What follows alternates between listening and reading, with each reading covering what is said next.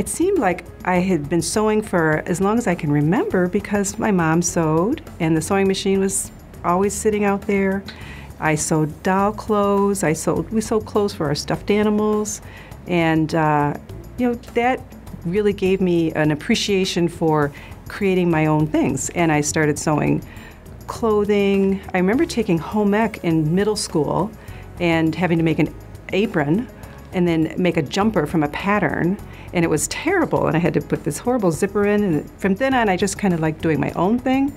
So I made a lot of clothing in high school, and I was sort of a little hippie, so I had some fun with that, using old Indian print bedspreads to make dresses and blouses. And I also did a lot of costume design and costuming for little theater productions.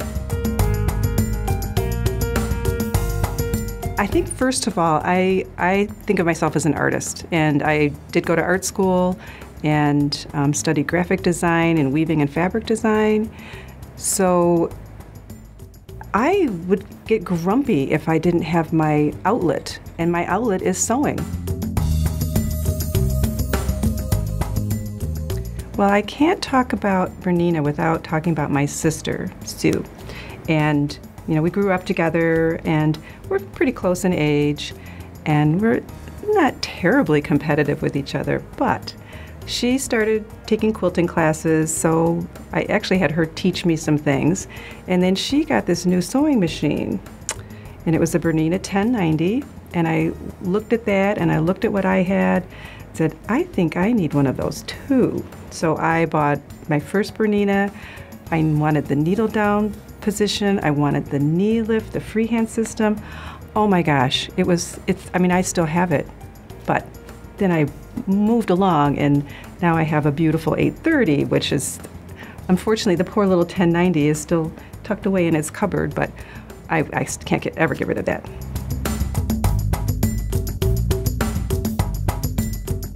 Something I am sort of an expert at is making miniature quilts.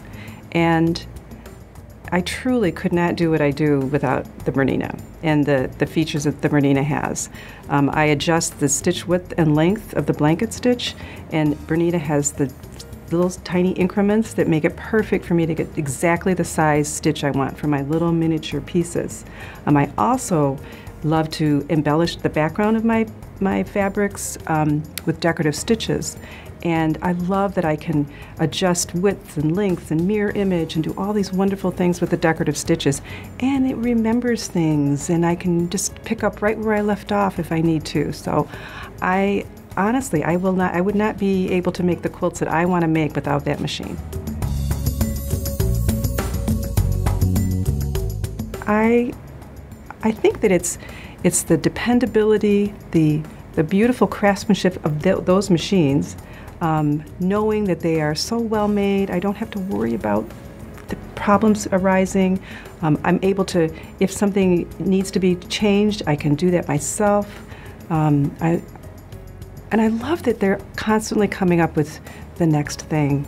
It's like, oh my gosh, I was looking at the new features of the 880, and it's like, oh, I think I might need that. Oh, so, they're just, it's a wonderful company, and I'm so happy to have discovered those machines, and I want to keep buying them and keep using them.